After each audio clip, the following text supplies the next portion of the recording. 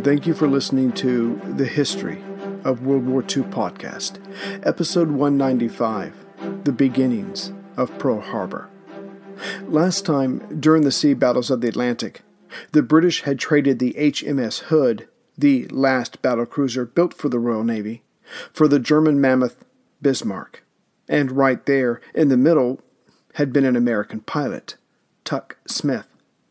Churchill's intention of drawing the U.S. into the war was working. What wasn't working was FDR's attempt to get the Germans to blatantly fire on U.S. personnel, thus angering the American citizenry. But Hitler was too crafty for that, ordering his Kriegsmarine to pull back so that incidents are eliminated as far as possible. Der Führer was attempting to calm the passions of his warriors. While in Asia, the situation was conversely heating up. Japan did not believe it should hide its desire to control Asia. The Germans and the Italians weren't hiding anything. Why should they? As the dominant race in the area, to their way of thinking, it only made sense. But what really bothered the Japanese leaders was the vast Asian territory held by Western powers. The Philippines, French Indochina, Dutch Indonesia, British Malaysia, and Hong Kong, not to mention the many islands. Just after the U.S. Pacific Fleet settled in at Pearl Harbor in May of 1940, Japan's foreign ministry announced its Greater East Asia Co-Prosperity Sphere. It was only right that Asia should be ruled by an Asian power, and Japan had decided that was to be them. Asia for Asiatics was the popular phrase. And there were some non-Japanese Asians okay with this. It was about time that their part of the world was looked after and looked over by one of their own. And if the Western powers weren't willing to leave on their own, perhaps they would get the message with a sharp, short Japanese military victory. Again, this was not anything that was being hidden from the world. After Paris fell in June of 1940, Japan seized this opportunity to take northern French Indochina, modern Vietnam and Laos, mostly. FDR responded by increasing support to China, his only real active option, and embargoed any scrap metal going to Japan. But Tokyo answered this increase in diplomatic speak by signing the Tripartite Pact in September with Germany and Italy. And now that Japan had allies, some within the Japanese military, that was basically running the show, wanted to move even more boldly throughout Asia. As such, a frenzied momentum built up to end the issue and take on the Americans, the last remaining obstacle to dominating Asia. For those opposed to this, they were quickly silenced. Some were killed or figured out it was best to remain quiet. Those that wanted to pit themselves against America claimed that this coming war was the way of the gods, which made it even harder to argue against. Still, there was one who, unafraid, said that not only should Japan not join with Germany and Italy, but that war with the United States was to be avoided at all cost. This was Admiral Isoroku Yamamoto, who not only spoke English fluently, but had served 2 terms in the 1920s as naval attaché in Washington. In short, he understood the Navy of the United States better than any other Japanese naval officer. But again, even he was defying powerful forces. The self-important but quite efficient League of Diet members supporting the prosecution of the Holy War, who removed, even through murder, those that stood in their way, told Yamamoto he had to resign or die. But then in stepped his protege, current Naval Minister Admiral Yonai. Yonai had told Yamamoto to go to sea, to lead the combined fleet, Japan's main fighting force. Ironically, Yamamoto was safer out there. And yet Admiral Yamamoto, the son of a samurai, knew his duty was to the Emperor Hirohito and to his country. If the United States was to be engaged, it was Yamamoto's responsibility to design the surprise attack, for that's what it had to be. It had served Japan well in the Russo-Japanese War at the opening of the 20th century, and it would buy Japan the time it needed to secure Asia. Normally, Japan liked to draw an enemy in and strike its naval power with its own close to Japan's home ports for support. But that is not how the Americans and the British would be brought low. This time Japan had to project its own power far from home at Pearl Harbor, where the U.S. Pacific Fleet was now based, and this meant aircraft. Yamamoto was a specialist in naval aviation, and he drew upon his knowledge to design the plan that would reduce America's strength in the Pacific with one mighty blow. As the Admiral described in his 9-page note, entitled Opinions on War Preparations, with the United States Pacific Navy humbled, Japan would have sufficient time to grab other Asian territory and solidify their hold on them. But also, if the attack at Pearl Harbor was harsh enough, Yamamoto, who had studied in the States for 2 years and believed he knew the Americans and their weaknesses, the United States would lose its heart to fight, certainly enough as to not be able to rebuild an entirely new navy and send it out east, to only then engage in an island-by-island campaign. No, the Americans were not disciplined enough.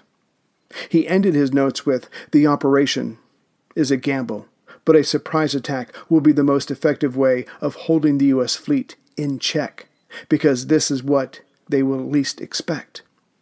Yamamoto was right and wrong.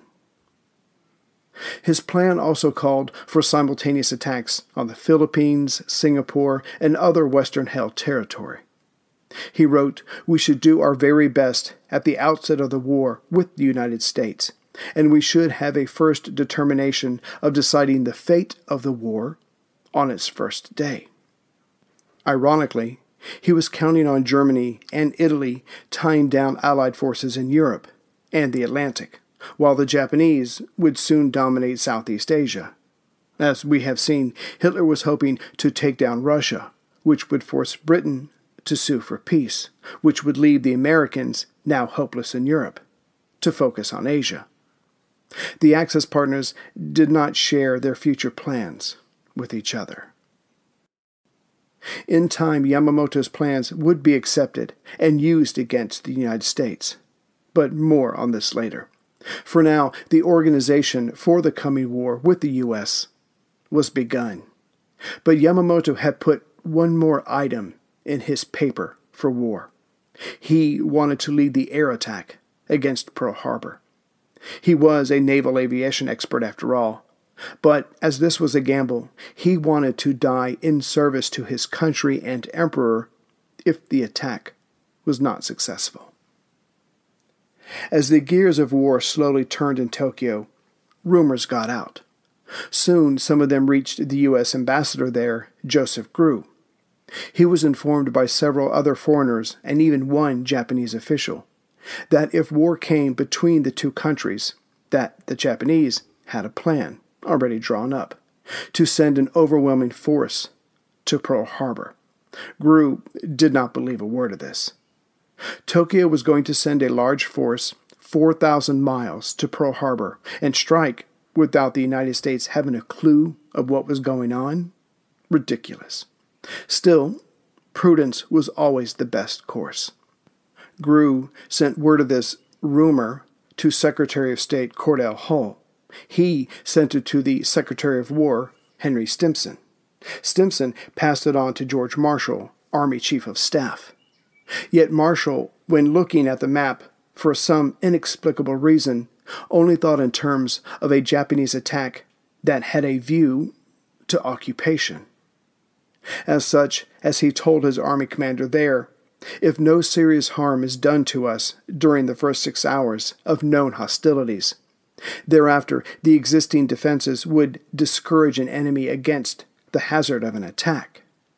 This cumbersome wording basically meant Pearl Harbor had too many armed forces not to be able to repel a Japanese occupation attempt. And as for a harassing air raid, again, Pearl had hundreds of fighters for such a contingency.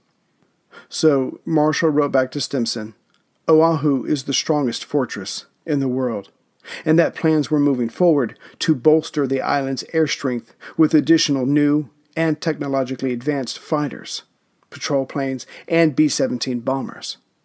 Pearl Harbor was, for all intents and purposes, impregnable.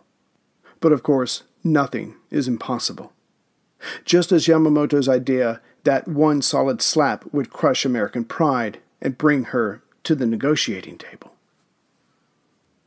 But in order for the gamble to pay off, Yamamoto had to know everything about the American forces at Pearl Harbor. So Takeo Yoshikawa left Japan in April of 1941. Yoshikawa had spent his youth developing his mind and body in order to serve the emperor when he grew up. His was the way of Bushido, the unquestioning and absolute loyalty of the samurai.